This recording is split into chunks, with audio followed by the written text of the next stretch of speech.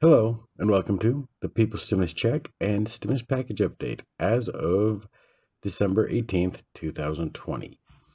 Well, to start off with, we have Senator Mitt Romney, Republican from Utah, saying on Thursday that it was stunning that the White House did not respond to this cyber attack that was perpetrated on our nation by Russia.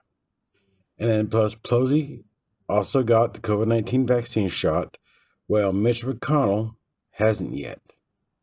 Isn't that pretty bad? Oh, and plus, Donald Trump's Twitter account has been hacked. They basically guessed his password on the Twitter, is what they're saying. But come on, we already know that Donald Trump gave his password out, and he's trying to say that it was hacked to take the blame off himself, because that's just how Trump works. And basically, Trump also has the delusion that he has actually won the elections. And in fact, he does not plan to move out of the White House on January 20th, so he'll be forcibly removed by the military under the order of Joe Biden. And 1 in 5 inmates in prisons, basically in the United States, had COVID-19. 1,700 prisoners so far have died from COVID-19 in United States prisons. Plus, 8 nuns died from COVID-19 complications in the past week in a Wisconsin convent. And still, no bid on who wants to blow up Trump's basically casino in Atlantic City for charity. Please, if they had let me blow it up for free, I'd be so happy. Because I'd love to just blow up Trump's casino. Because that'd be awesome. And basically, the neighbors of Trump, as I reported yesterday, they don't want him back there at all because of his fiasco as president. Well, now they're actually taking up legal action to keep him from moving back in after he leaves the White House. That's pretty bad. And Coca-Cola is laying off 2,200 of its employees, or 17% of its global workforce, as it pairs its brand.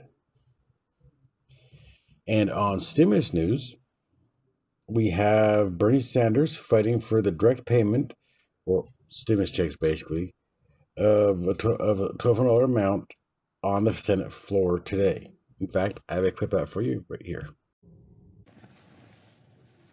And more people are dying than ever before, literally day after day.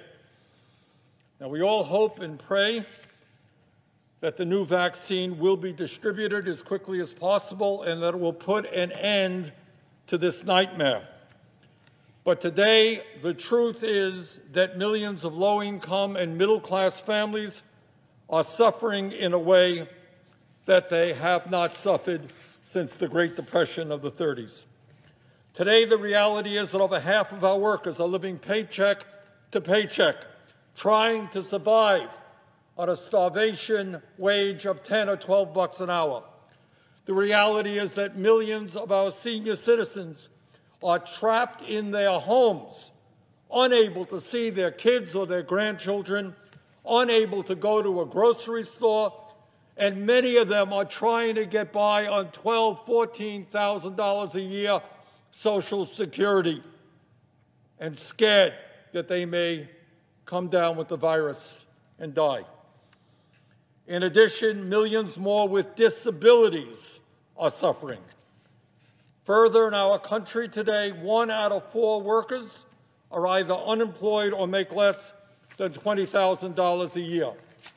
And in the midst of this pandemic, because we are the only major country on earth not to guarantee health care to all people as a right, in the midst of this pandemic, worst health care crisis in 100 years, over 90 million Americans are uninsured or underinsured and unable to go to a doctor when they need to.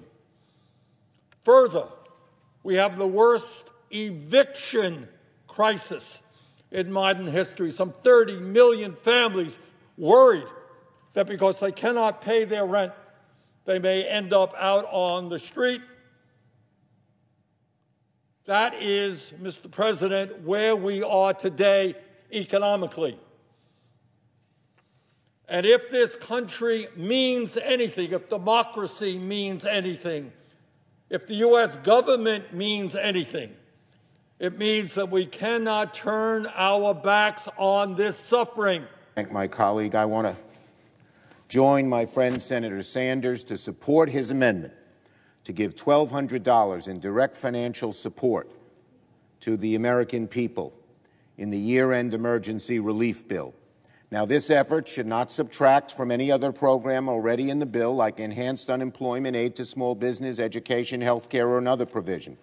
We don't need to offset the cost or cut from elsewhere in the bill to make sure the stimulus checks are $1,200 for each adult and then money for children and others, as he will elaborate. And we are still waiting on Congress to finish making this stimulus deal, and this is the last day of the stopgap measures they put on the government before government shuts down. They're either going to let it shut down for the weekend and resume and try to reopen it up on Monday, or they're going to do another stopgap measure for a few days to try to hammer this deal out and get it done. As more information becomes available, I will let you guys know. This was part of what I like to do. But the good news is Mitch McConnell said that he was optimistic right now than he was last night about the clinching coronavirus deal. But basically. And the Washington Post reported that there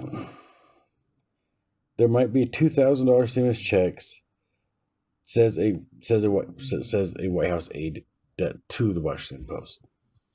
But I really wouldn't put my money on it, because basically Trump is irrelevant as president and irrelevant to his own party members. I mean, can you really blame them for considering him to be irrelevant, since he's a big whiny crybaby? He's still crying over the elections. He's still fighting over elections, even though he's lost. And he's trying to rally up his Trump supporters, or as I like to call them, they're his Trump pets, to just try to start a civil war against America. Isn't that just messed up? And right now, we know Republicans are trying to nickel and dime everything, as far as, and that includes also the stimulus checks. Now I'll tell you why. Give me 1 second here. Today, Josh Hawley is going to ask the Senate to vote on giving $1,200 stimulus checks instead of $600 ones, but most likely this idea will be shot down by Republicans. Democrats and Republicans are fighting over the eviction moratorium and if it should be extended, as well as they're also fighting over rental assistance. And here's the point where I'm talking about trying to nickel and dime you. On the enhanced unemployment, Republicans are reportedly seeking to exclude people receiving less than $100 a week in regular state benefits from qualifying for $300 additional per week enhanced unemployment. So Republicans further are basically trying to cut the unemployment funding. So basically they're saying, look, they already talked about excluding the people that are getting enhanced unemployment from receiving a stimulus check. Now they're talking about excluding people that make $100 or less from receiving more than receiving the $300 unemployment. How bad is that for our greedy Republicans? I mean, see, this is the whole point I'm trying to get. They don't see the need to help the people. They need to see the need to keep the money in the bank account so they can spend it on themselves. I mean, I think earlier this year in one of my programs, I talked about how when the senator gets voted back into office or gets voted into office, how they get a $60,000 expenditure bill to remodel their office the way they want it. Leave it the way it is. Don't give them $60,000 because, come on, that's a lot of money. I mean, think about it. You have, 100 members in the Senate and over 100 members in the House. That's like over, what? Holy crap.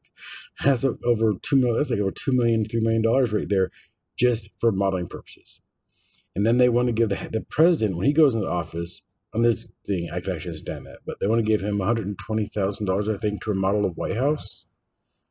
In Biden's defense, I'd want to remodel the White House too, because I wouldn't really go in there after Trump stenched it up, you know. But still, I mean, with all this money they're handing out to the senators and the House Representative people to remodel their offices when it's not needed. But this is also my take on why I think we're getting hurt so much, is because they're giving money out to the rich and not caring about the poor. But I'll talk about that at a different time. But until then, this is actually the end of my broadcast. So I hope you guys have a wonderful evening. I will broadcast again to you guys again tomorrow or Sunday, if not both. So until then, you guys have a wonderful evening. Have an excellent night, and I'll see you later.